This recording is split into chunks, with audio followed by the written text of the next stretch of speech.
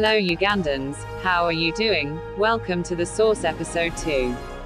Heading: Museveni's pro-Putin son Kainerugaba touted for presidency, he may face tricky ride. This episode is brought and produced by The Source, sharing is caring, May 20, 2022. Lieutenant General Muhoozi Kainerugaba, the son of Uganda's President Yoweri Museveni, who leads the Ugandan Army's land forces, looks on during his birthday party in Entebbe, Uganda, May 7, 2022.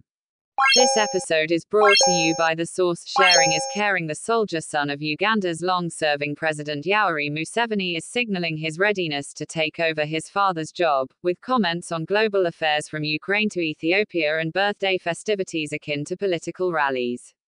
However, should he run instead of Museveni in the next presidential election due in 2026, Muhoozi Kainerugaba would face stiff opposition from opponents determined to prevent a family dynasty in the East African nation. Trained at both Britain's Sandhurst Military Academy and the United States Fort Leavenworth, the 48-year-old is a lieutenant general who commands Uganda's land forces and is widely regarded as the de facto head of the military. Though Ugandan law bars serving officers from party politics, he has promised a policy platform soon, projected himself as a champion of youth, and spoken of his ambition. When Team MK wins power in this country, which we will, our first act will be to increase the sports budget, he tweeted earlier this month after nationwide rallies for his birthday. The Source, sharing is caring. Thank you for listening.